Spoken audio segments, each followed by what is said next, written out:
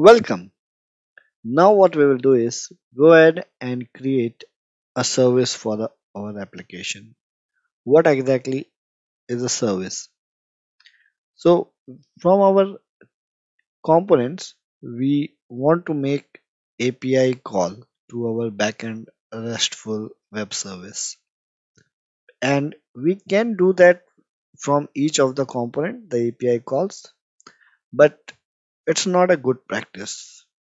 The reason is, let's say there's an API call that we are doing in detail component might be also needed in the edit. So we may have to write the code twice. So it's not a good practice. Hence, it's always advisable to write your API calls and also functionality which are common in a service file. So let's go ahead and create the service file. The command to create the service file is ng generate, and we have to say service here,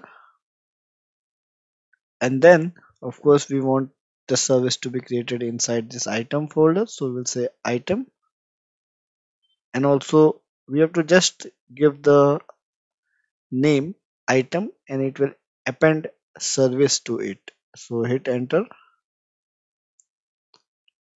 So we'll wait.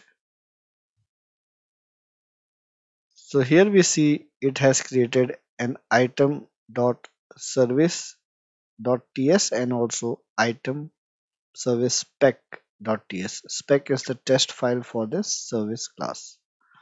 So this is the service bare bone, nothing inside it.